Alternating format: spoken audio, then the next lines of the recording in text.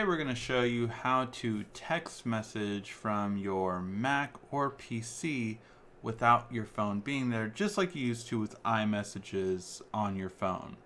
So how you do this on the Galaxy S8 is simply by downloading an app on your phone and onto your computer called MightyText.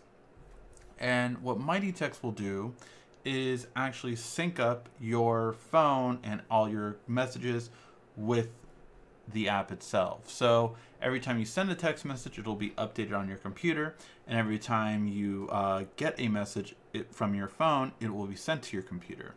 So it seamlessly does all this, and how you can do it is just by simply Googling MightyText, getting the app for your computer, PC or Mac, and then getting the app for your phone. Same wording, just MightyText is how to get both of them. And then this is how it works. Basically, you have all of your messages here. You have your texting right here. You can do attachments, so you can actually attach files from your computer and send it via text message this way. You can also do emojis. You can also do GIFs and memes. All this being said, or you can even schedule messages.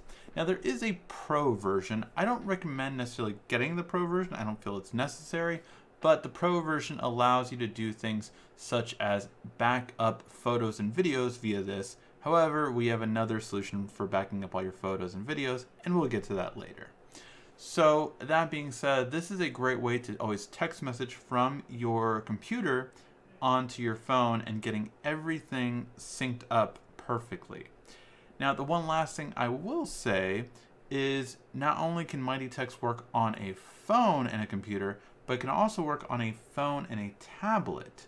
So if you have this phone and an Android tablet, whether it be Samsung or whether it be any other tablet, you can actually sync this up with the tablet and receive all your text messages on the tablet and text message back and forth using that. So that is how you use MightyText on your computer to text message from and to your phone.